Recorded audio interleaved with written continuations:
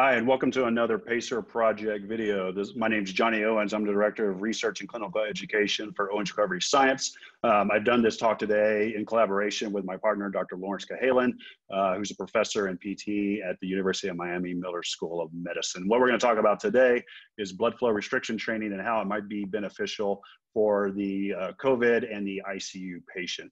Do have some disclaimers. This course is intended for educational purposes and does not replace mentorship or consultation with more experienced cardiopulmonary or acute care colleagues. And this content is current at the time of dissemination. However, realize that the evidence and science on COVID-19 is evolving rapidly. So as you know and might imagine, this information is subject to change. I have some disclosures for myself here. Today, we're going to discuss what blood flow restriction is. We're going to discuss how it may be applied for post-intensive care syndrome. We're going to describe the pathophysiology of COVID-19 and the potential use for BFR. We're going to review the application of BFR from the ICU to the outpatient setting and understand the rapid loss of muscle that's due to disuse. So we're going to break this down into two parts: how blood flow restriction may be able to assist the post-intensive care syndrome, so people who have been through disuse and have lost quite a bit of capacity, as well as maybe the benefit of blood flow restriction in relation to the pathophysiology of what COVID-19 is doing to the body. So first, we need to get into the post-intensive care syndrome. Post-intensive care syndrome is a term that was coined over a decade ago to help raise awareness that these individuals are still suffering from quite a bit of disability. There's greater than 4 million of ICU survivors a year in the United States. And physical complications are going to occur in around 70% of people once they're discharged from the ICU. These physical complications will equal loss of muscle strength, reduced pulmonary function, pain, reduced walking ability, and activities of daily living. One thing that we do know, and this is true just with physiology, but also true in the PICS literature, is the longer your ICU duration, the more muscle loss you're going to have. So the longer individuals in the intensive care, the more you're going to see rapid muscle wasting. I think we've all seen pictures of individuals after the intensive care. This is a healthy young gentleman who came down with COVID-19, and after 6 weeks had just had a massive dump of muscle. And so you imagine what it's going to do to the quality of life and the physical capacity of a healthy young individual. You really have to imagine what this will do with this much muscle loss for an elderly, often with comorbidity type of patients. And this is beyond just physical impairment. So people who suffer post-intensive care syndrome at 1 year follow-up typically have 34% anxiety, 33% depression, and almost 20% of post-traumatic stress disorder. Also, there's the dreaded readmission that happens with this syndrome. So 80% of ARD survivors require at least one readmission to a skilled nursing facility, hospital, or rehabilitation, and it's pretty quickly. So they get out and they typically will have a relapse, either physical or of their condition, and a third of these readmissions will occur within 1 month of discharge. And kind of put into perspective here and how this can really take you down, the chronic obstructive pulmonary disease, COPD literature shows that a non-elective exacerbation related to hospitalization will result generally in a significant reduction in quad muscle function, exercise capacity, physical activity, mood status, quality of life, and this will not spontaneously recover after discharge. So once these folks go back in, obviously, they're going to get significantly worse. It's not going to spontaneously get better, so they do need some support. So why would we want to start discussing blood flow restriction for the post-intensive care syndrome patient? Well, for one reason, what we're doing right now might not be enough. And so this is a systematic review, a meta-analysis that looked at does rehabilitation for the post-intensive care person improve their quality of life. And basically the conclusion was enhanced physical rehabilitation following ICU discharge may make little or no difference to quality of life or mortality among patients who receive mechanical ventilation in the ICU. So already starting to see data out there that's showing that maybe what we're doing isn't enough.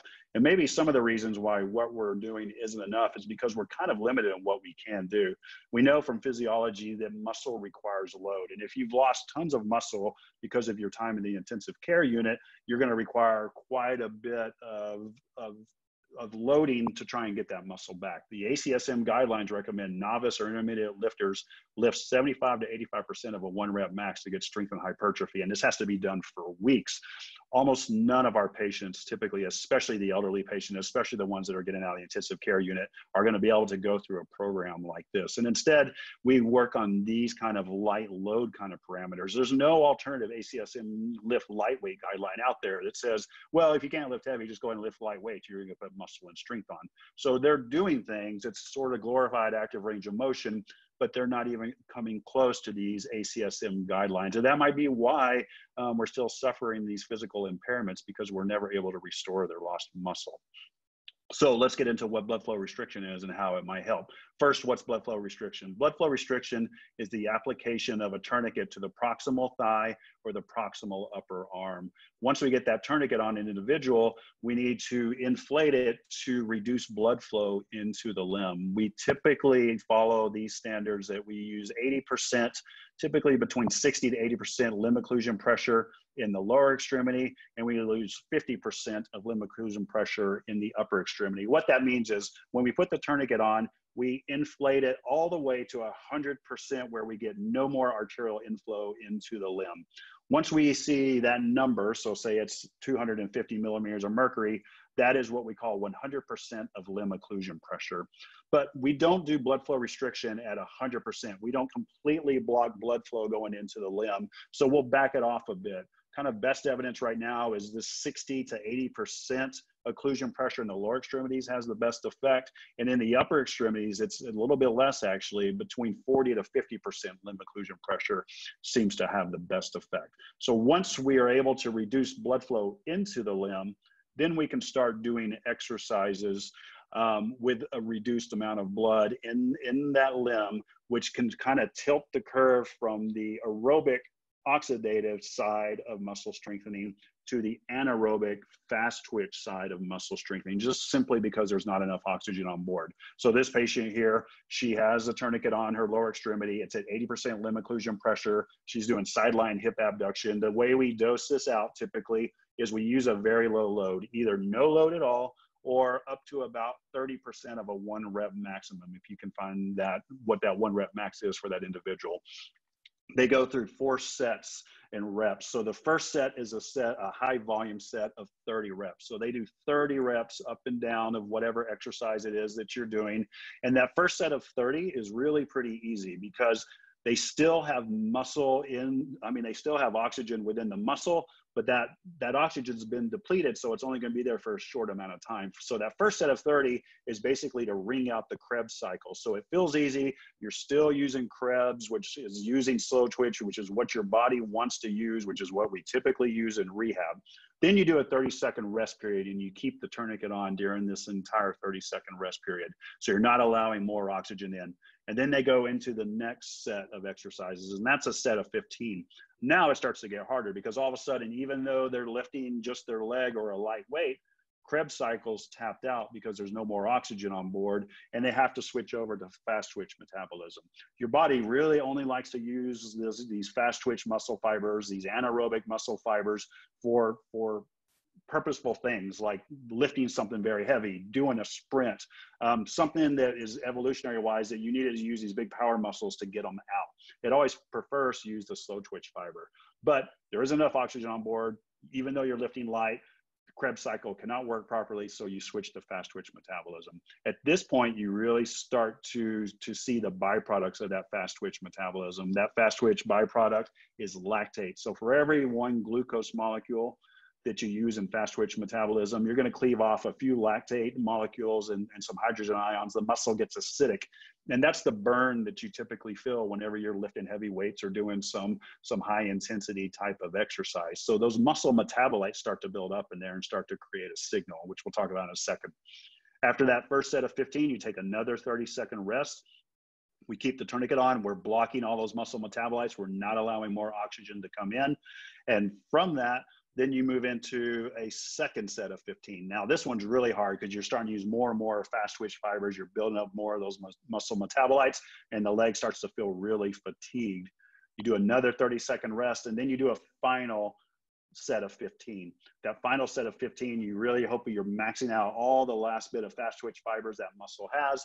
If you take the muscle to fatigue or failure, that's the anabolic win. That's the physiological jackpot. So it's 4 sets, 30, 15, 15, 15 with 30-second rest periods. If you go up and down nice and slow, 1, 2 up, 1, 2 down during that exercise, that typically takes about 6 to 7 minutes worth of time. Once you're done with that exercise, you simply deflate the tourniquet.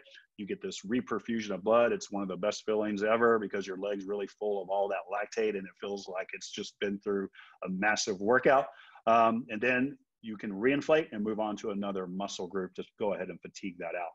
What we see from this is when you reduce that arterial flow, you're going to start to see more and more muscle activation. So if you put an EMG on, if you measure muscle activation, this has been looked at in lots of BFR studies, that you'll see that there's a higher EMG signal as you go on with BFR, and it's always significantly higher than the low-level exercise, because low-level exercise is just using slow twitch fibers. They're not the big motor units, so you don't see that you're getting more and more and more of this muscle activation. You also, as you're using those fast twitch fibers, as I said, you're going to build up a lot of muscle metabolites, a lot of burning. The tourniquet blocks venous return. So we're reducing arterial inflow. The arteries are thicker than the veins. Whenever we reduce arterial inflow at these pressures we're using, we block venous return 100%. That starts to block all those metabolites in there. And when you block all those metabolites, you start to get this downstream anabolic signal. So one of the first things that recognizes this increase in lactate is the pituitary gland. So it is directly sensing this acidity that's going on within the muscle. And whenever it senses that the muscle is getting this acidity, it starts to release some of these anabolic products. One of them is growth hormone. So HGH, you'll see in all the BFR studies, lactate levels will start to go up and growth hormone levels will start to follow that, almost mirrors it. Another thing that we've recently been studying and are really happy to see is something called beta endorphin is also released from your pituitary gland. So if you don't know what beta endorphin is, it's one of the body's most powerful opioids. So it's your natural painkiller in your body. And as you're building up lactate, you're going to see this beta endorphin curve typically will start to go up as well. This is, again, you can kind of think of it from an evolutionary standpoint. If you're a caveman and you're running away from a saber-toothed tiger, one of the last things your body wants you to feel is pain while you're trying to survive. So as you're building up lactate using all those fast twitch fibers, your body starts to put out this endogenous opioid to block the pain to at least get you through that event.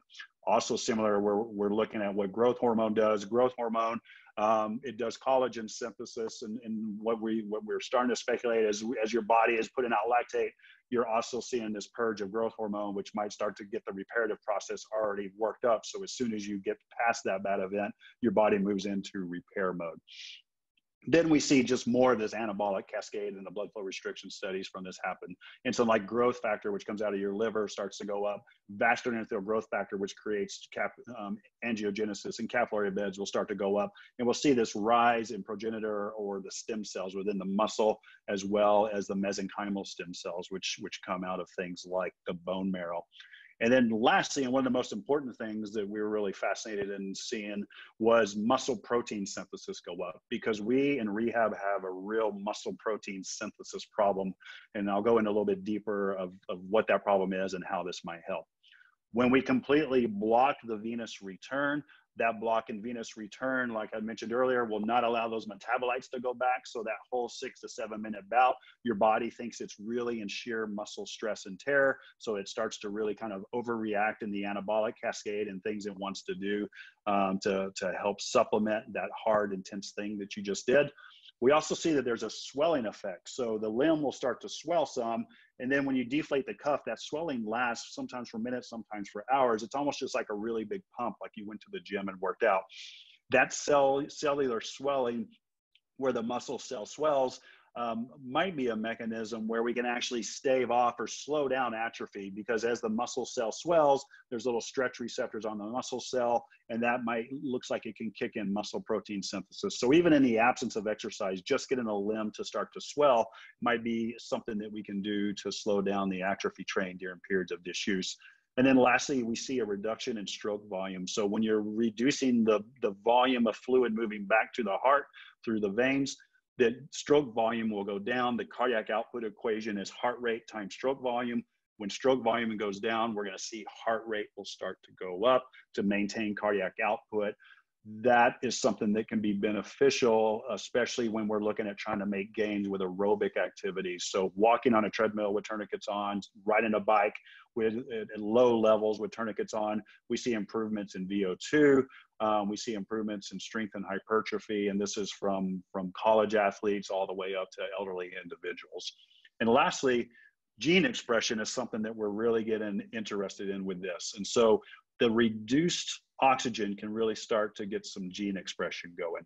And so that's where we start to ask this question: are we in the age of hypoxia right now, or at least brief bouts? And what I mean by that is, don't think of this as just a tourniquet that's squeezing off blood flow, but think about what happens to the limb whenever we have reduced oxygen in it. And so something that's really kind of key to what I'm saying here is last year in 2019 in physiology, the Nobel Prize was given to 3 gentlemen. One was a professor from Harvard, one from Johns Hopkins, and one from Oxford. And it was for their work, decades of work, showing that hypoxia can cause really fundamental changes in gene expression. And so one of their key things they looked at is hypoxia inductible factor 1, that reduce in oxygen. We'll see this HIF1A come out, and it gets basically protected, and we see these downstream things like capillary beds can be built. And so the ability to reduce oxygen into a limb can have drastic changes beyond just what we've been looking at for the muscle fiber itself. And I'm going to get into a little bit deeper on that here in just a bit. So what does the literature say on comparing blood flow restriction to low-level exercise? Well, it's been pretty much across the board a fact, and it's almost undeniable now, that if you compare low-level exercise to low-level exercise with a tourniquet on, the tourniquet's going to win every time. We don't know, and it probably leans more towards the lifting heavy, that if you can lift heavy, you're going to do better than lifting light with a tourniquet on. Some of the studies, they're kind of even, but the majority of them, we really feel lifting heavy is going to be better than light with a tourniquet on. But if all you can do is lift light, then putting the tourniquet on is probably going to get you bigger increases in muscle strength and muscle hypertrophy. This is one of the first systematic review or meta-analysis that was done by one of our colleagues, Jeremy Lineker, in 2012, that showed the effect size differences. This is if you did the low-level exercise with a tourniquet on compared to the studies that were work matched that did the same exercises without. Nice effect size difference between the two. Another study was done in 2016 by Dr. Jamie Burr's lab up in Canada, and basically came to the same conclusion, that if you are going to lift light, blood flow restriction is going to beat lifting light without it, based on what they saw in all the studies. And what we really see is the magnitude of these observed changes are noteworthy, particularly considering the relatively short duration of the average intervention. So we see changes, and actually they can happen rather quickly. Sometimes 2 to 4 weeks is all we need to see these kind of rapid changes. And then even looking at the systematic reviews and meta-analysis that haven't just looked at the healthy population. So those are looking at healthies. This is looking at all the clinical papers that have looked at blood flow restriction. So this was Dr. Luke Hughes and Stephen Patterson in BJSM a couple years ago that looked at the blood flow restriction studies that compared lifting light to lifting light with a tourniquet on clinically.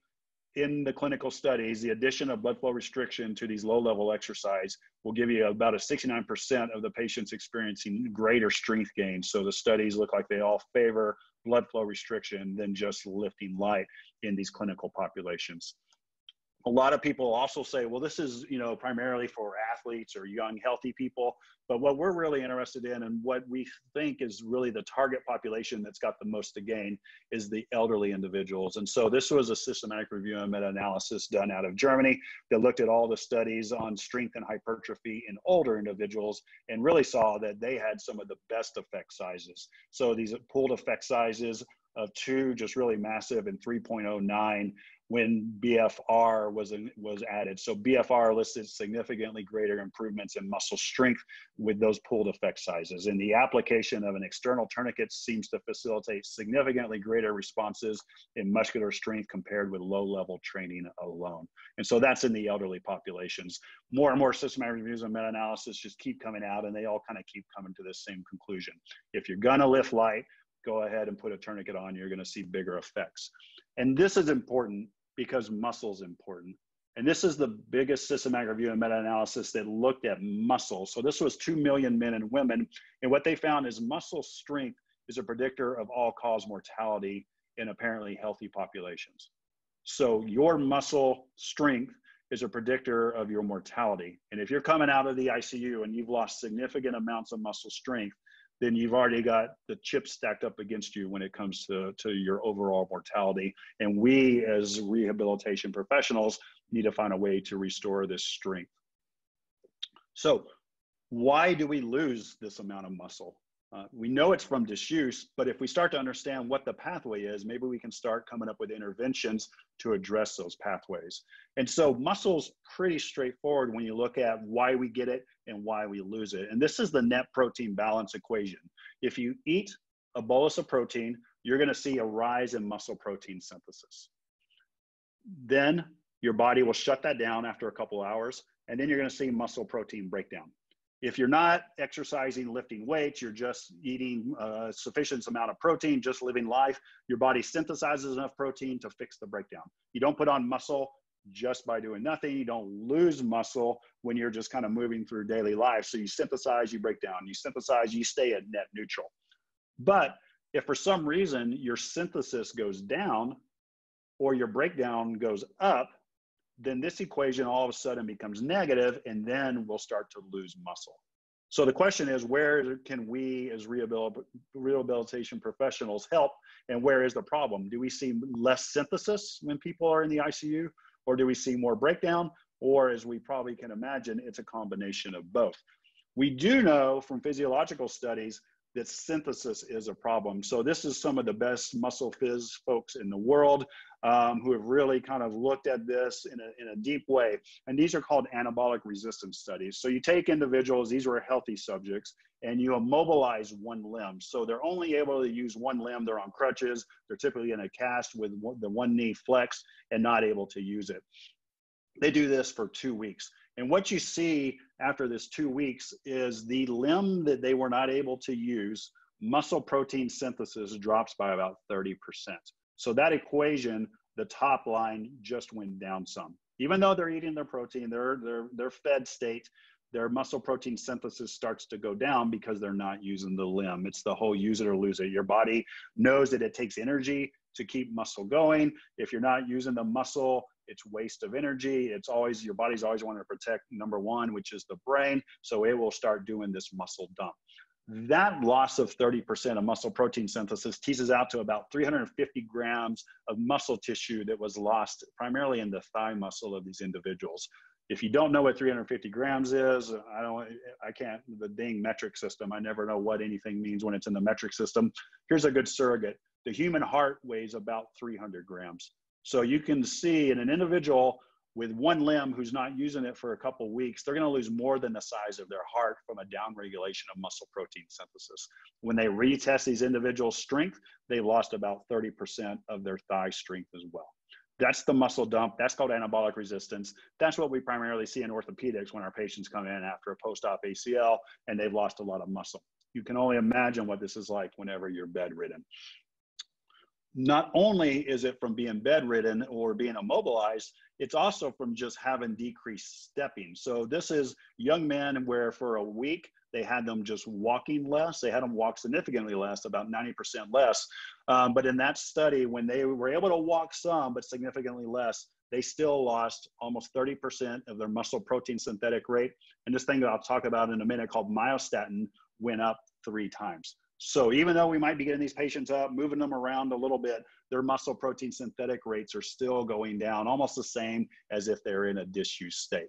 This decreased movement and loss of muscle protein synthesis, which is going to equal loss of muscle, is kind of what we're seeing as the gateway to what's called sarcopenia, the loss of muscle with aging or the loss of muscle with disuse, which is a big, big problem in the elderly population that just is losing more and more muscle because they're not able to move enough and their protein synthesis goes down.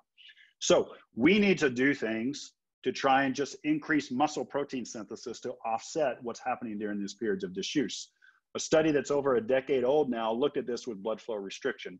So these individuals did 20% of a 1 rep max leg extensions. So sitting down, just doing leg extensions without a tourniquet. And then the individuals did it with a tourniquet.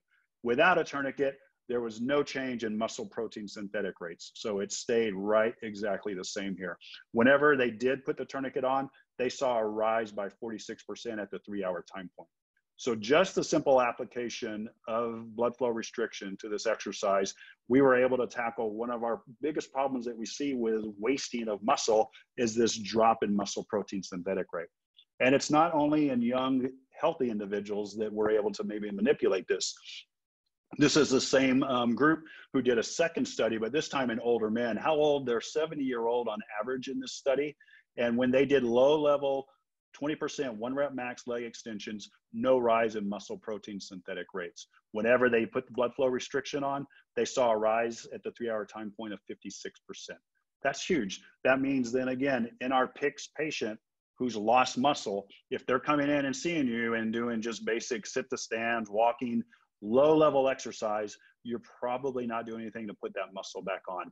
If they're in a disuse state in the hospital and they're losing potentially 30% or more of muscle protein synthetic rate, they're dumping muscle while you're not putting muscle on. If you apply the tourniquet to their thigh, upper arm, you can potentially see an increase of protein synthetic rate of 56%, even in elderly individuals who are the ones that are hard to get muscle protein synthesis up. It's very, very important to understand that this will not work without proper nutrition. Exercise like that and to see a rise in muscle protein synthesis requires protein.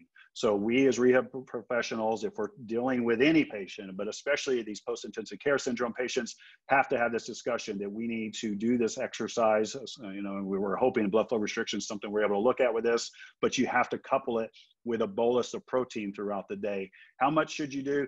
Well, the biggest systematic review and meta-analysis that was done just a couple years ago to look at how much protein supplementation is needed for resistance training to gain muscle mass and strength in healthy adults comes out to at least 1.6 grams per kilogram per day. So basically you take, it's this dang metric system again, you got to take 1.6 grams of protein and multiply it by your weight in kilograms, take that number, and that's how much your patient would need during the day. That's probably what we think the bare minimum is going to be right now. That's twice the RDA. So that's something to really think about. But that's what the kind of numbers we want to supplement with to see if we can increase protein synthesis and give them that bolus of protein to start trying to rebuild muscle. This is, you know, even teased out in some of our orthopedic work here as well. If you just give total knee patients 20 grams of essential amino acids twice a day, along with doing their rehab for 6 weeks after their surgery, that compared with baseline, the group that got protein had significantly less decrease in mean quadriceps muscle volume. So they were able to preserve their muscle volume when they're doing rehab just by giving them essential amino acids twice a day. So we have to have that talk with our people. Not only do we have this muscle protein synthesis problem that starts to go down and we see this muscle dump, but we've got this myostatin problem that I mentioned as well, that whenever individuals walk less, myostatin goes up threefold. We've seen in the ACL literature that after you have ACL up to about 12 weeks, we see this myostatin thing starts to go up. So what the heck is myostatin? So myostatin's an interesting story. Dr. Lee at Johns Hopkins in the 90s tried to knock out the gene responsible for protein synthesis in a mouse. He knocked that gene out. If you stop doing protein synthesis, you should die. The mouse didn't die. Luckily, they didn't sacrifice the mouse. And then weeks later, this one mouse in the cage was huge and it was full of muscle. What they found out was they didn't knock out the gene responsible for protein synthesis. They knocked out the gene that blocks protein synthesis. So as myostatin goes up, it actually starts to take protein synthesis down. So not only do we need to see something that increases protein synthetic rate, but realistically, we want to see that the myostatin gene goes down as well to allow that protein synthesis to rise. There's some things in nature that are born myostatin deficient. Belgian blue steers do not have the myostatin gene. They just put on tons of muscle because nothing's regulating their protein synthesis. So our people that are laying down, doing nothing, or not moving as much, We're seeing their protein synthetic rates go down and their myostatin levels go up, which means it's blocking the ability to put on muscle. When you lift heavy, myostatin expression goes down. So this is looking at it over weeks in a Brazilian study here. Low intensity exercise, myostatin gene expression was not significantly reduced. So it's still saying don't put on any muscle from doing this. Doing blood flow restriction, this one was done at 80% limb occlusion pressure in the lower extremities. We saw that the myostatin gene expression was down almost exactly the same as the lifting heavy group. So these two are your options. You can lift heavy to take down this myostatin gene. You can lift light at 80% limb occlusion pressure with a tourniquet on, and you can take it down. Lifting light, again, it's not going to increase your protein synthesis. It's not going to knock down your myostatin gene expression. We're probably failing getting that muscle back on that they lost, and that's why maybe we're seeing this, the systematic review meta-analysis say what we're doing isn't enough. So when and where should we begin this? Maybe we should not even do it with PICCs. We should start to do it in the ICU. You might say, whoa, that's crazy. You're going to start doing blood flow restriction, putting tourniquets on people in the ICU. Well, there might be potential and a reason why we should do this. One of the reasons is the muscle dump happens really, really fast. So this is a really good lab out of Europe, Luc van Loon's lab, that looked at 1 week of bed rest and found that it leads to substantial muscle atrophy. So 1 week of bed rest, you lose 3.1 pounds of muscle in this study. From some of their same work, the authors concluded that we lose as much muscle in 1 week of bed rest as we gain by 12 weeks of intense resistance type of exercise training. So that 1 week is going to take you at least 3 months of high intensity, 70% 1RM, ACSM guideline type lifting to be able to restore it. That's a problem then, because many of these patients with PICCs have been in the ICU. Remember, we said the longer they're in, the worse their loss of muscle is. And so it happens quick. So can we maybe get in there quickly to help them? One motive or one way that we might be able to do this is what's called cellular swelling with blood flow restriction, or passive BFR, what we're going to also talk about remote ischemic preconditioning.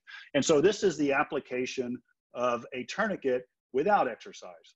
And what we've seen in healthy studies, as well as with some clinical studies, which I'll go over, is just the application of the tourniquet, cycling it on and off and on and off. We see that we can maybe slow down the atrophy train. So this is one of them that looked at it. Individuals were put into the same kind of protocol I talked about earlier, where they were immobilized on one leg and couldn't use it for 2 weeks. One group got a tourniquet put on their leg and they inflated it 5 times for 5 minutes. And 5 minutes off. And they did that in the morning and in the afternoon. The other group just was immobilized. Whenever they looked at their loss of knee strength, the group that had the tourniquet on only lost about 10% of their knee strength. The control group that didn't have the tourniquet on lost almost 30% of their knee strength. Same numbers that we saw from anabolic resistance. Their hamstrings, they lost about 3.5% strength after 2 weeks if they just inflated the tourniquets morning and afternoon. The control group lost about 19% of their knee strength. The plantar flexors, almost no loss if they put the tourniquets on and inflated them in the morning and in the afternoon. The control group lost about 16%. So just getting this cellular swelling to happen, making the muscle cells swell from the push of fluid and pushing those stretch receptors might have stimulated protein synthesis enough to slow down that loss of atrophy. We're not seeing hypertrophy from this, but we're seeing less muscle loss happen. This has also been shown in some clinical models. And so this is an ACL study where they started that same protocol 3 days after ACL, and they did it to 14 days post. One group just did their range of motion exercises, patellar mobs, and didn't apply a tourniquet. The other group did the same thing, but they put a tourniquet on for 5 rounds of 5 minutes on with 5 minutes off in the morning and the afternoon. If you put that on and created this passive BFR effect, you mitigated the loss of atrophy by over half. So their quads only lost 9.4% in this group compared to about 21% in the control group. And the total loss of size of muscle in the thigh was only 6% in the blood flow restriction group compared to 14.5% in the control group. Very easy application, just passively here. But it might not be that it's affecting protein synthesis with this. It might be that when we're applying this into individuals who are not able to do exercise, that we're slowing the breakdown. So this isn't breaking down more. And the reason why we might think this is a theory that we would go after is what's called remote ischemic preconditioning. So this comes from the cardiac world, and it's one of the probably the most popular things that we really see on our Google Scholar alerts right now in our organization. And that's the application of a tourniquet passively. So just putting it on and off, no exercise to the upper arm or the lower leg. And in studies, that's been shown to protect the heart from having damage, to protect the brain. There's two huge trials going on, one in Europe and one in Japan, with over 1,500 subjects in each study, seeing if they put these tourniquets on after strokes, can it protect the brain from damage, protects the liver, the lungs, the stomach, as well as skeletal muscle tissue. We don't know the exact mechanism. It could be it's a neural pathway. It could be probably the pathway we think the most in our organization. It's in the blood whenever you do this, or it could be a systemic response. But we do have a study from one of our colleagues that showed that we can maybe block muscle breakdown if we just put these tourniquets on after something bad happens to muscle. So in this study, he had healthy subjects do box jumps. So off a 2-foot box, they did 100 box jumps. It was a mean protocol just to destroy the quads of these individuals. Once they got done with those box jumps, they laid down, and one group got 220 millimeters of mercury, so pretty much close to full occlusion in the lower extremities. They just laid there. They had that come on 3 rounds for 5 minutes with 5 minutes off. So they went to full occlusion for 3 rounds for 5 minutes. The sham group did the same protocol, but they only did 20 millimeters of occlusion. When they measured a direct marker of muscle damage, creatine kinase, the group that had the occlusion on 2 days out had significantly less muscle damage, and 3 days out had significantly less muscle damage. So they blocked that muscle damage from happening by the application of the tourniquet after that bad event happened to muscle. Also, whenever they looked at strength returning, 24 hours, 48 hours, and by 72 hours, they were back to baseline if they put that tourniquet on because they had less muscle damage. The control group at 24, 48, and 72 hours still had muscle weakness due to their muscle damage. So putting this on in the ICU might be a way to slow down the muscle breakdown that's happening so that equation doesn't get negative. We're still trying to keep it, it's still negative, but not as negative because maybe the muscle damage is being pushed up a little bit. And to also show that, this isn't 100% out there, there is an ICU study that's been done that has looked at this. So this was done in Brazil, and they did the addition of blood flow restriction to passive mobilization. So same protocol, basically, put the tourniquets on in the morning and the afternoon and did passive range of motion, inflated, I believe it was for 3 rounds with 5 minutes on, 5 minutes off. And the blood flow restriction group consistently had less loss of muscle compared to the control group. So there's a linear relationship between time and loss. As we know, the longer you're in, the more you're losing. But if you put the tourniquets on, you significantly mitigated that loss of muscle tissue. So this is something I think that we should really look at more. There's already a trial that's wrapped up in Europe. They didn't have big numbers, but they showed that it was safe in ICU patients. And this might be something that we can look at starting it early in the ICU to slow down the muscle loss. And then as soon as they're able to start exercising, combine it with exercise so we can start driving that muscle back with muscle protein synthesis as well as adequate protein intake. What I'd like to talk about now then is switch from what I think is kind of the low-hanging fruit was that if you're weak from muscle loss, blood flow restriction, it just seems like a no-brainer. That's why it's taken off so much in the military world where I started it with, as well as the sports world where we've really gone to, and we have all these orthopedic trials because it just returns muscle so easy, it seems like, after disuse. But what about this whole thing that's going on with COVID? Is blood flow restriction okay to do with a patient with COVID? Is it dangerous to do with a patient with COVID? And I think we have to go a little bit into what's going on with COVID-19 to understand some of these pathways. So COVID-19 starts out as a disease of the lungs. So the virus comes in and it moves down to our lower portions of our lungs, and it will move down to our cells, which have what's called the ACE2 receptor. So the angiotensin converting enzyme 2 receptor. So remember that. So the endothelial lining is all lined with these ACE2 receptors.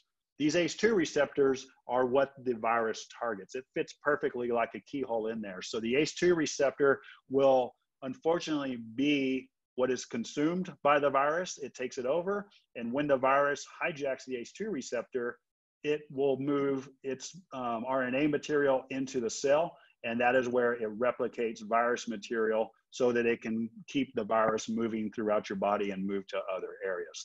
So initially it comes into the lungs. The problem though, is everyone was thinking that this was a pulmonary problem, that we're going to see our COPD patients and our ARDS patients, all these people who have pulmonary issues, we're going to be the ones that suffer because we know the virus was attacking the ACE2 receptor in the lower lung fields.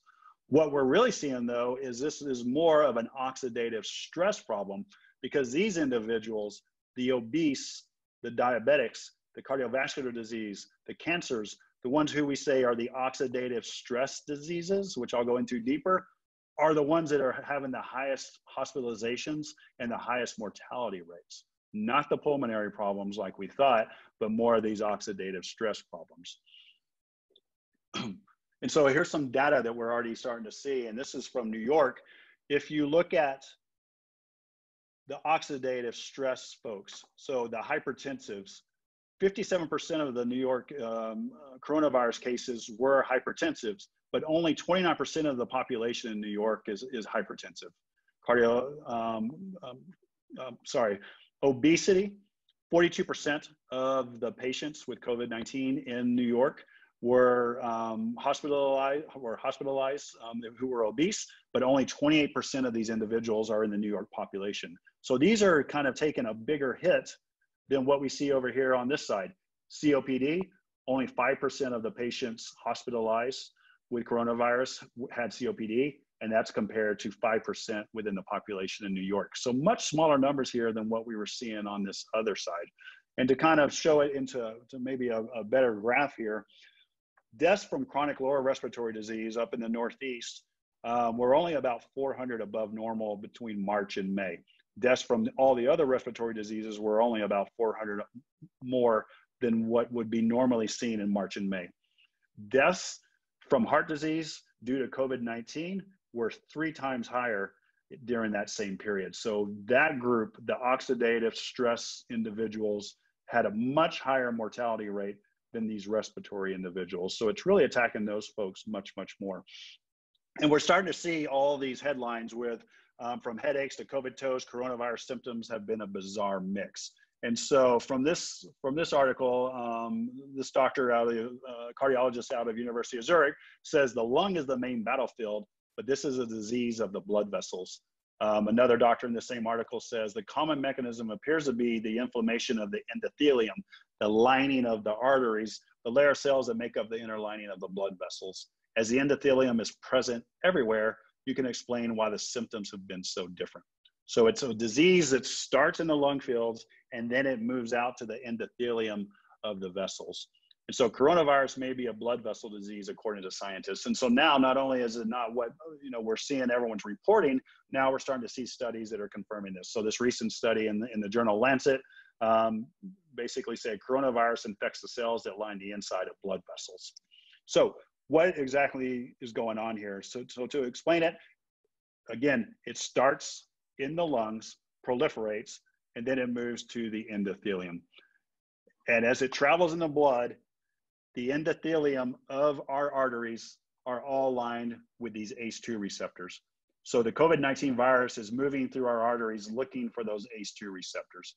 Once it binds on our endothelium to these ACE2 receptors, then it basically will hijack this ACE2, and that's where we start to see inflammation develop, and we start to see damage to the vessel, and then we'll start to see things like blood clots, which we'll go into in just a minute. So what we thought was going to be an ARDS problem is actually probably more of an oxidative stress problem. And so why is this a problem, and what's going on, and why are we seeing oxidative stress? So we have to understand the pathway and what ACE2 does. So angiotensin is converted to angiotensin converting enzyme. So this isn't ACE2, this is just ACE. ACE is converted into angiotensin 2. And then from there, we see that it increases free radical production, oxidative stress, the superoxides. So this pathway is directly involved with increasing oxidative stress. That's why people take ACE inhibitors to block this pathway. ACE2 will come in and it actually can break down angiotensin 2, turn it to angiotensin 1,7, and then we see it will reduce oxidative stress. So if your ACE2 receptors are all on board, you have plenty of them, they're healthy, then there's not a problem. Once the virus hijacks them and basically destroys the ACE2, this pathway is wiped out, and now all you have is a massive increase in free radical production. To make things worse, the immune response, so when neutrophils start to proliferate to fight the virus, their direct job is to create more free radicals. They create free radicals, hydrogen peroxides, the superoxides, because they just directly go out and just kill things. So our immune system's making free radicals to kill things. This pathway is just going crazy because the ACE2 receptor can't do anything because it's full of virus right now. And now you have these folks who are already in oxidative stress because of their diseases. They have way too much free radical production. Now, this tips the scale, and why we're seeing such mortality. So we want to choose interventions that work, but that have a low reactive oxygen species, low oxidative stress. So to be tip of the spear, to be kind of ninjas in our profession right now, not only do we want to say we want to do things to increase strength and hypertrophy, but with these individuals, not just the COVID patients, the cardiovascular disease patients, diabetes patients, I don't want to do something that increases all their free radical production because they're already too full of that, and it's not good for them. Here's the rub. Lifting heavy increases free radical productions. That's part of its whole mechanism. So high intensity exercise induce oxidative stress. Oxidative stress biomarkers responses to acute sessions of hypertrophy training. Plasma carbanols, which is the reactive oxygen species, increase exercise duration.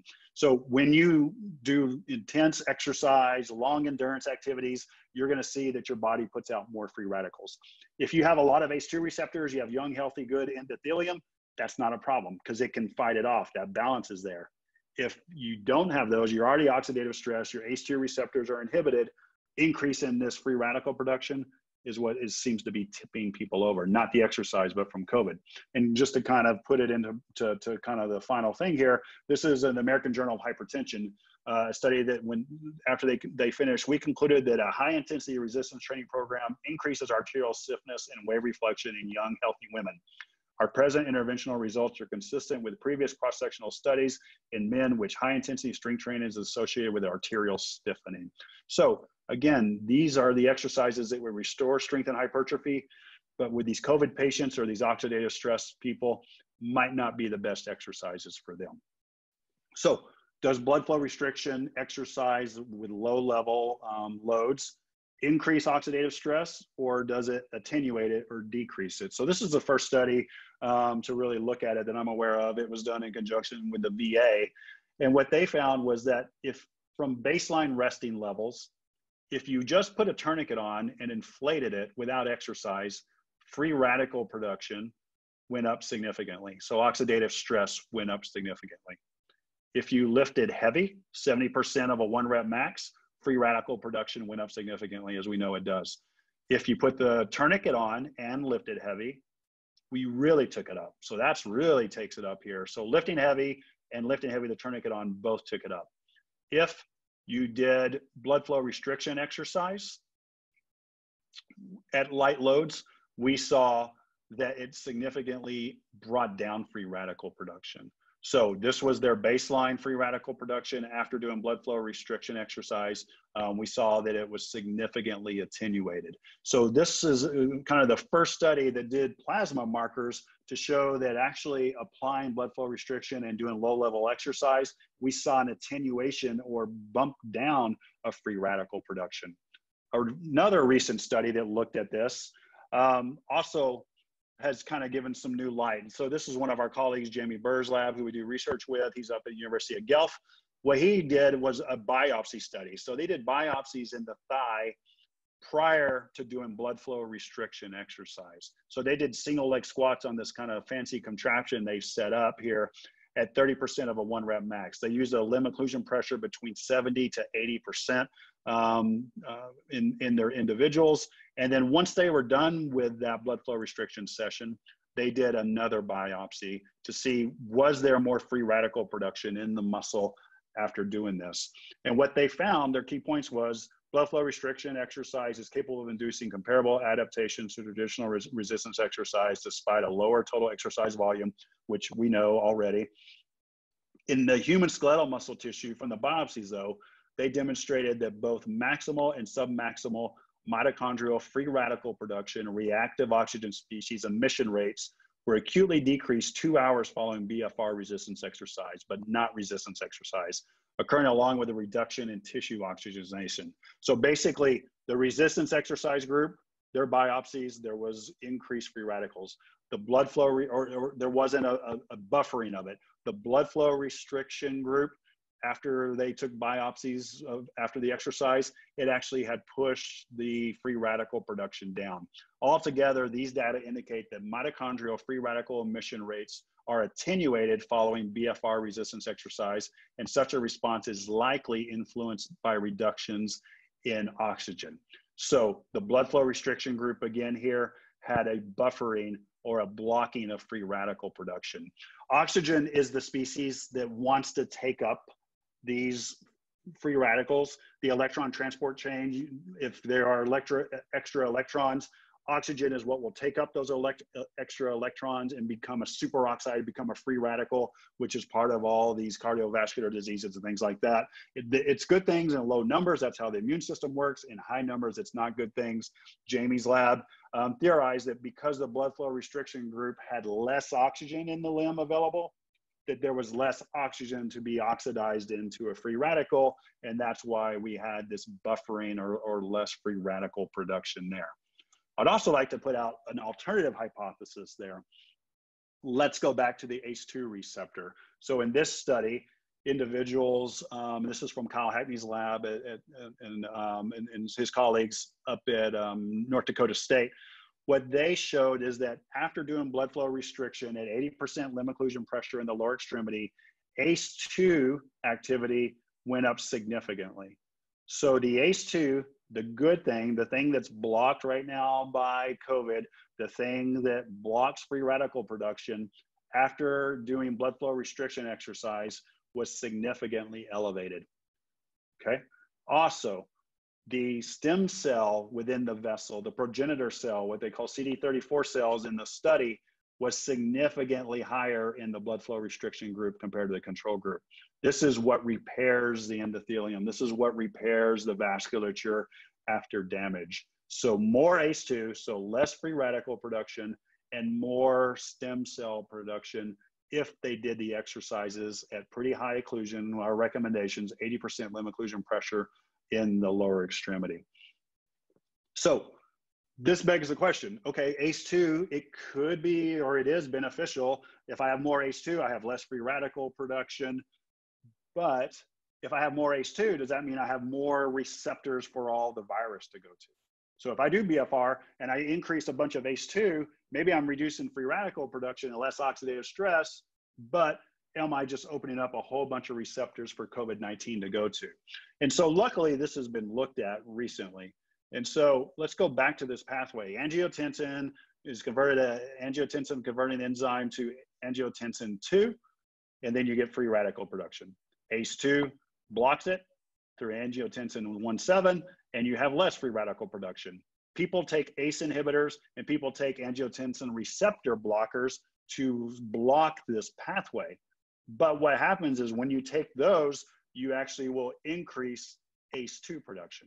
So people who are taking ACE inhibitors, people who are taking angiotensin receptor blockers right now, who are the majority, a lot of these patients are the ones getting COVID, they're also creating more ACE2. So is that a problem that we've seen in the literature? Luckily, the New England Journal of Medicine just put out a really large study to look at this. And so basically what they wanted to look at is ACE inhibitors and angiotensin receptor blockers, ARBs, may upregulate ACE2 expression, thus increasing the availability of target molecules for SARS-CoV-2. So they wanted to see, is this a problem? They looked at all the studies that are out there right now that have looked at it. The first one was 11 countries of almost 9,000 subjects. Neither ACE inhibitors nor ARBs were associated with an increased risk of in-hospital death. A secondary analysis that was restricted to patients with hypertension, those for whom an ACE inhibitor or ARB would be indicated, also did not show harm. The second study was done in Italy with 6,272 subjects.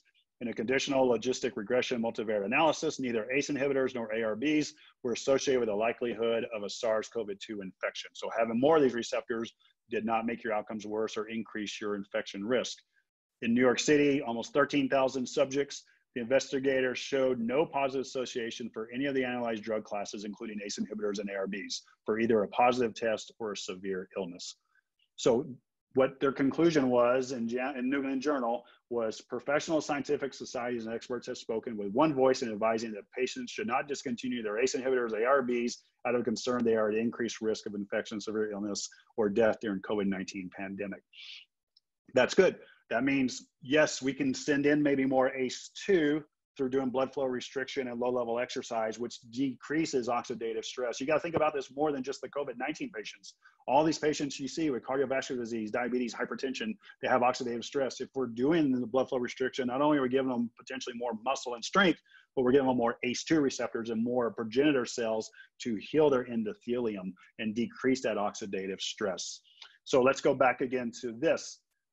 If we're seeing all this oxidative stress in the arteries, what's the byproduct of the ACE2 receptor being inhibited? Well, the byproduct is this. Whenever the virus attacks ACE2, that causes inflammation. That inflammation that is caused from the ACE2 receptor being hijacked increases von Willebrand factor, VWF. When von Willebrand factor is increased, then factor VIII is released into the lumen of the artery. And what we're going to start to see from that is blood clots.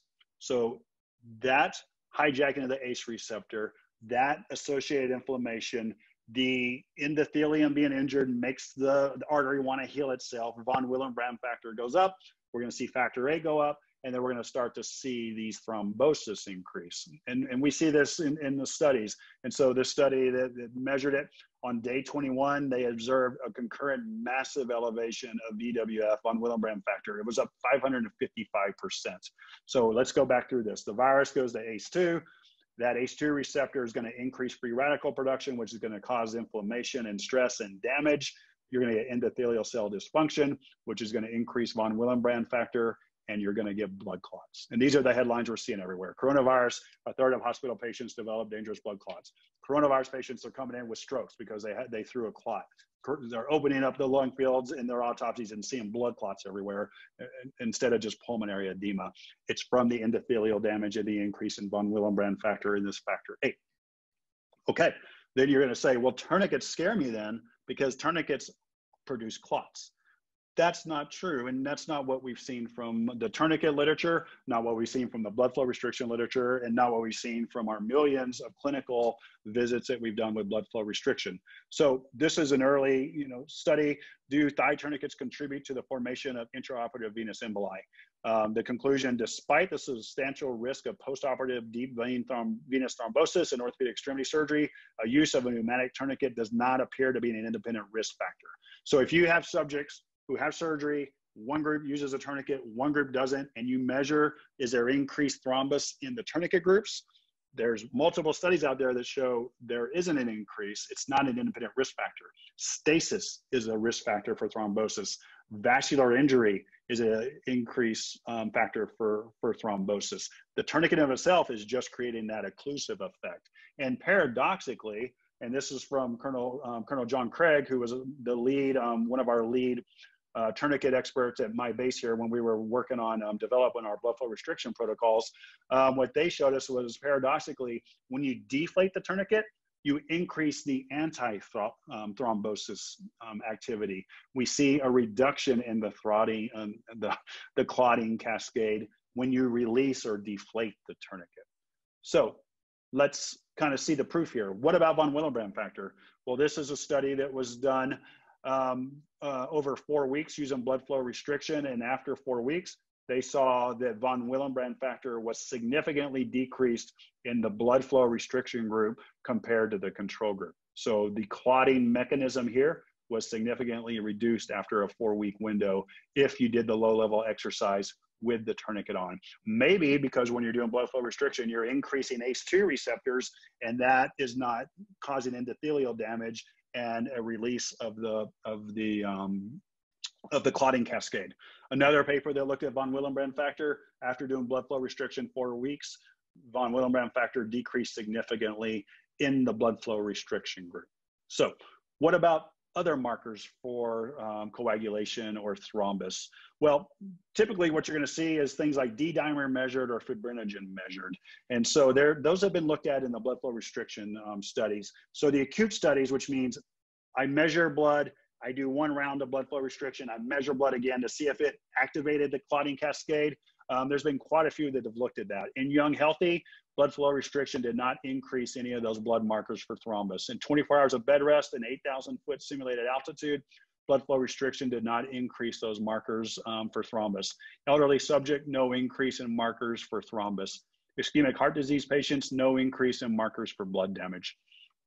What about the chronic studies? So studies done over weeks, you do blood flow restriction multiple times a week for several weeks. Do we see there's an increase in blood markers whenever you do that? And we don't see that. So 4 weeks of training, no increase in markers for thrombus. 12 weeks of training in the lower extremity of the elderly, no signs of markers for thrombus. 12 weeks of training in the upper extremity of the elderly, no signs of markers for thrombus. This was a study we did in the DOD. 4 weeks of doing blood flow restriction after knee surgery, duplex ultrasound scan measurements for thrombus, no signs in either the control or the blood flow restriction group for thrombus markers. So the acute studies, the chronic studies, the tourniquet literature all tell us that this is not the clot producer. This should probably not be your concern. They all really back us up here. But what about the stimulation of the fibrinolytic system? Do we see that doing blood flow restriction will increase the anti-clotting cascade? So to look at that, you look at what's called TPA antigen. So this is basically liquid plumber for the vessels. This is what they give folks now after they've had a stroke or they're concerned with blood clotting, that it really will break down any thrombus activity. After 4 weeks of doing blood flow restriction, TPA, the good stuff that breaks down clots, was significantly elevated, almost to the same levels as lift and heavy. We know lift and heavy also increases the anti-clotting TPA antigen as well. So both of them, 0.01, were significantly elevated after 4 weeks. The authors concluded regarding the theoretical risk associated with blood clotting, these exercises enhance fibrinolytic potential without elevating the thrombolytic potential, because they also measured fibrinogen and D-dimer, the inflammatory marker CRP, were not increased acutely after 1 bout or after 4 weeks. This has also been shown that TPA goes up in several other blood flow restriction studies. This is also maybe a positive, because now there's, it's been fast-tracked in the FDA that TPA, the stroke drug, might be something that we need to give to help COVID-19 patients avoid ventilators, because they're dying again of clots more than they are of these pulmonary issues. So again, if something we can do with these patients increases TPA, it might be following what is already being looked at in the medical side pharmacologically. So angiotensin converting enzyme 2 helps the endothelium. It protects it and attenuates atherosclerosis. So you want to have more ACE2 to help protect the endothelium. COVID-19 is hijacking it. ACE2 protects endothelial cell function and prevents early atherosclerosis by inhibiting the inflammatory response. ACE2 and angiotensin 1,7 significantly inhibit atherosclerotic lesions formation via protection of endothelial function and inhibition of inflammatory response. It looks like blood flow restriction increases ACE2. So much so that, or not so much so, but what is always kind of fascinating is when we can do something in physical therapy that the drug companies are already going after. They're trying to go after myostatin blockers. They haven't been able to do it. Maybe if we lift heavy, or if we do blood flow restriction light level, we can decrease myostatin and do something the drug companies are going after. They're also looking at ACE2 based treatment approaches, maybe a novel approach to limit aberrant vascular responses and their atherothrombosis. So what they're looking at is, yeah, if we can do things to increase ACE2, we might be able to help with these vascular responses and atherothrombosis. Well, we showed you earlier, we can maybe increase ACE2, it looks like, from a good study out of a good lab. What I want to talk about now then is a surrogate model, because we haven't done blood flow restriction for the COVID-19 patients yet. But there's another oxidative stress group who we just had a study wrap up on, and that is on Parkinson's patients. So oxidative stress resulting from the imbalance between reactive oxygen species formation and antioxidant defenses plays a major role in the pathogenesis of Parkinson's disease. And so this is basically a journal article discussing that this is an oxidative stress group, this Parkinson's patients. So we supported Dr. Annie Bain at Baylor University with her dissertation in this study, which is a really well done study, looking at can blood flow restriction help the vasculature of Parkinson's patients. So help their endothelium get better, reduce this oxidative load, as well as increasing strength and motor function. And so the excessive reactive oxygen species results in destruction of the beta cells in Parkinson's patients and increased oxidation of low density lipoprotein and dysfunction of the endothelial cells. Basically, the main treatment they take right now is levodopa, but levodopa has been shown to cause endothelial cell dysfunction. So their treatment actually makes their vascularity even worse, and these patients unfortunately often die of cardiovascular disease. Their signs are really in your face. Their vasculature is so bad that lots of Parkinson's patients suffer from what's called the purple hand syndrome, because they're just not getting good blood flow because of this endothelial stress and stiffness that's going on. So Dr. Bain's study was blood flow restriction 3 days a week for just 1 month. They did 3 sets of 20 reps at 20% of a 1 rep max, and we used a lower level of oxygen, of limb occlusion pressure. We used enough to get an effect, which 60% we think is our cutoff. Then they had the control group do high intensity resistance training, 3 sets of 8 reps at 80% of a 1 rep max, because there has been literature to show that high intensity resistance training helps Parkinson's patients, but high intensity resistance training, as I mentioned earlier, if you're already in oxidative stress, can make your endothelium stiffer and can make it worse, which is not what these patients want. So we want to see if we could help their endothelium. And so what we found was some really fascinating, or what Dr. Bain found was some really fascinating results. Homocysteine levels, which is a direct marker of cardiac issues going south. You want to see these levels go down. In the high intensity resistance training group, it went down modestly. The blood flow restriction group, homocysteine levels went down significantly and went down significantly more than the lift and heavy group. The control group, which didn't do any exercise, obviously no change at all in those groups, but homocysteine went down significantly with a low intensity BFR group and went down more than lift and heavy. Increase in peripheral blood flow. So in an angiogenic effect that we see overall increased blood flow did not increase with the lifting heavy group in either right or left leg, but the blood flow restriction group, we saw an increase in the total peripheral blood flow in both limbs. And most importantly, the primary outcome here was, did we see an improvement in endothelial function? And we did. So you want to see this level go up. The high intensity resistance training group, the level we saw went down, which is consistent with the literature. The blood flow restriction group, we saw that the endothelial function improved significantly. This was the target, and the mechanisms all make sense of why we think this would work. So the conclusions were the vascular health of her samples displayed alarming levels of homocysteine and decreased endothelial function and peripheral circulation. So these folks had the purple hand syndrome. They had really bad endothelium and oxidative stress. Strength improvements were similar to lift and heavy in the blood flow restriction group, which is consistent. So their strength was pretty much equal to lift and heavy, but the blood flow restriction group had overall motor evaluations that were greater. And most importantly, the endothelial improvements were much greater with low intensity resistance training with blood flow restriction.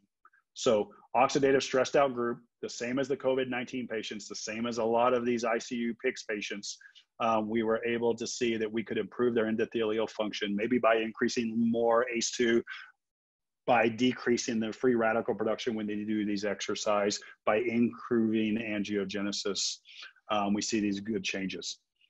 Our majority of our studies so far in our organization have looked at orthopedic problems, ACLs, bone fractures, total joints, things like that.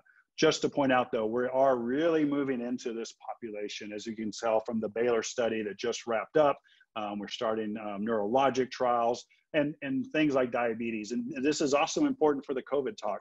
Diabetes status increased the mortality risk of patients with COVID-19. Again, it's another oxidative stress group with their endothelium, their vasculature bad. The only thing that we can really maybe do is try and get well-controlled blood glucose, because that correlates with improved outcomes in these infected patients. And currently we have a trial going on with the German Diabetes Center, which is the largest diabetes national organization over in Germany, looking at doing blood flow restriction in these individuals. And our main outcome is change in insulin sensitivity by blood flow restriction compared to classic resistance training. We're also looking at change in skeletal muscle mass, but seeing if we can get these kind of individuals and decrease their blood glucose through some interventions that we can do as therapists.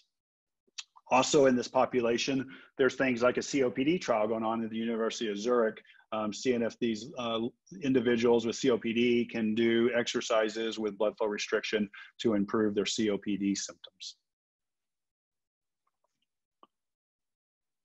So how would you apply this? Let's get a little bit practical now.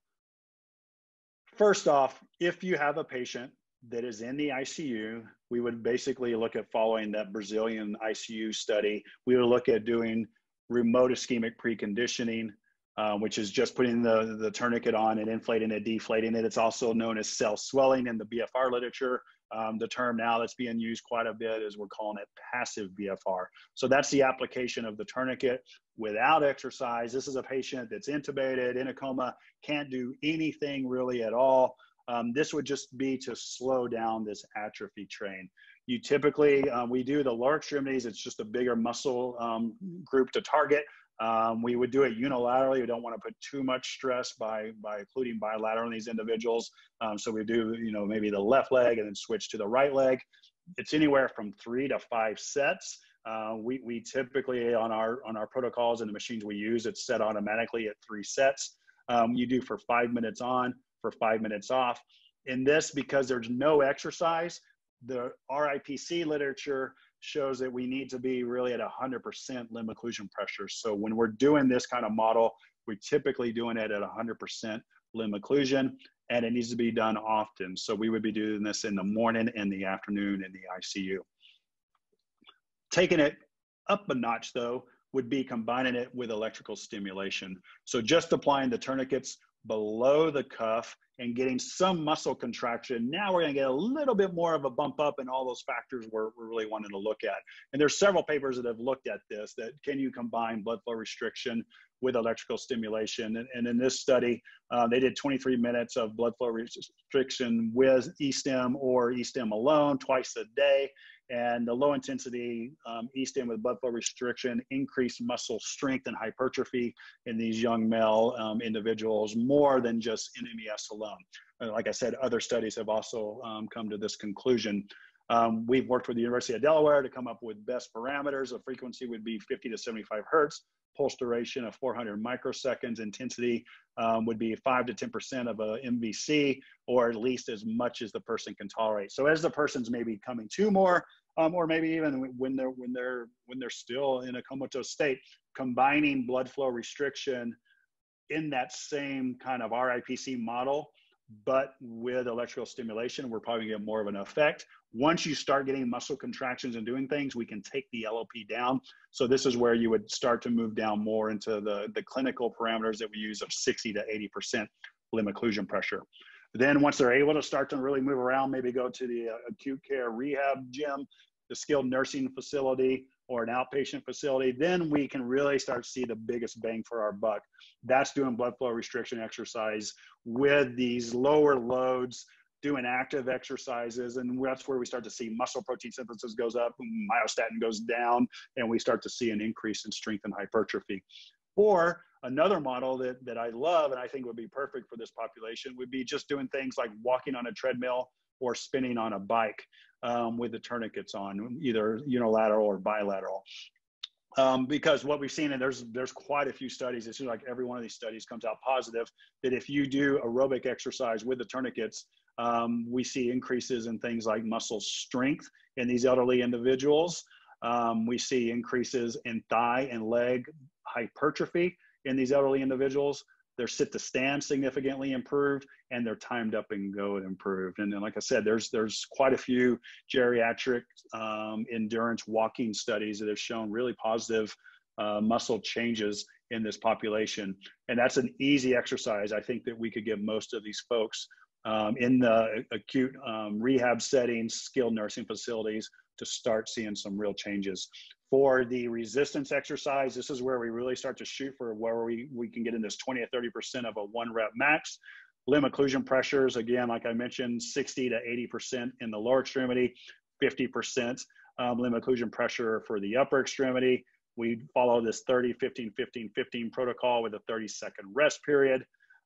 For the endurance protocols, you typically just go at a walking speed, or if you're on a bike, you do low-level cycling. The LLPs are the same, and the durations are typically 15 to 25 minutes, although you might need to build individuals up by doing just a few minutes a day to start off until they start to get that capacity back. We put out a position stand paper last year in Frontiers in Physiology. It was a bunch of blood flow restriction researchers from around the world, and we have all these guidelines laid out in that Frontiers in Physiology position stand paper. It's open access for people to see. If you like this information and you would like to take a deeper dive, you can go to our website, owensrecoveryscience.com. We have all sorts of blogs touching everything from what I've talked about today to on down the line. We have podcasts which really take a deep dive into everything. This is one talking about that passive BFR and cell swelling. And if you really would like to learn a lot more, we have courses throughout the US as well as Europe and Asia if you would like to take a full course in this topic. Our references will be available. And if anyone has any questions, please feel free to email us at info@owensrecoveryscience.com. Myself and Dr. Cahalan, thank you for your time.